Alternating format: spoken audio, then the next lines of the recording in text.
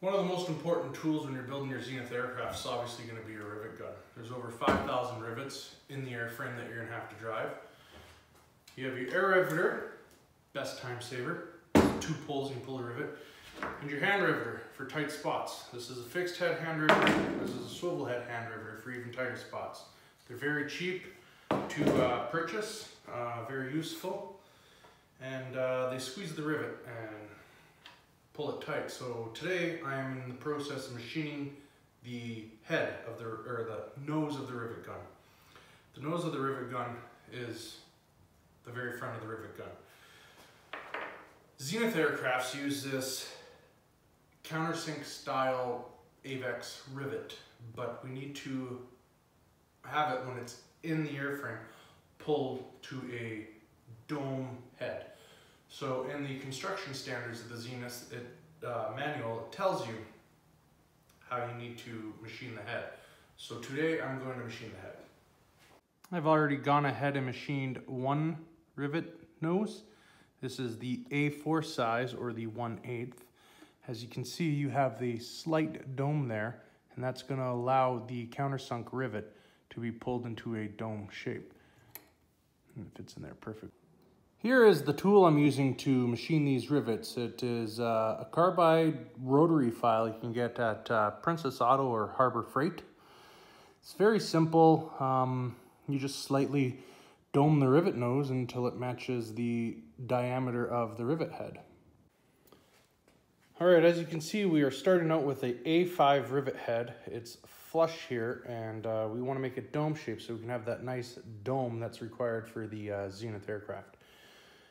A5 rivet here. It's, I don't know if you can see that, but it is the countersink style, 120 degree on there.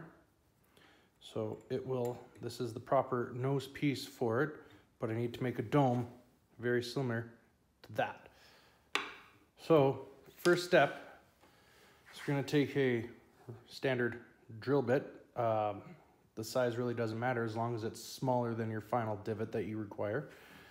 Just going to get it in there and just start so you're straight. Just want to start that little tiny bit there.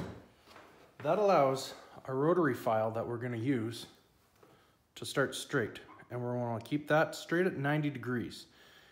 It's loud, it's annoying, the next steps, and you got to take your time, but it's very easily done. So here we go.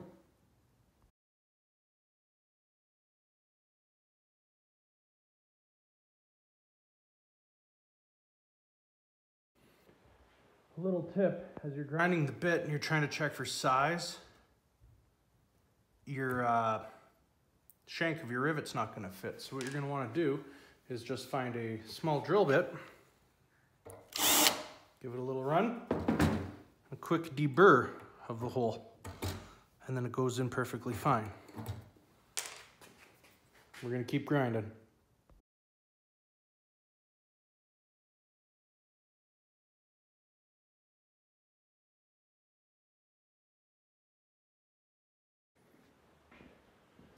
All right, we're zoomed in here. Hopefully you can see it. Hopefully it's not too blurry. But you can see that the round face of the rivet, once we put it into this nose piece, is, let's see if I can get this going here. Get my hands out of the way. It's about it's the same size as the diameter of the rivet. If you had machined the hole too deep, it's not the end of the world. Because all you'd have to do is file the nose piece flat on this plane here, which would then bring the dome part back up to flush.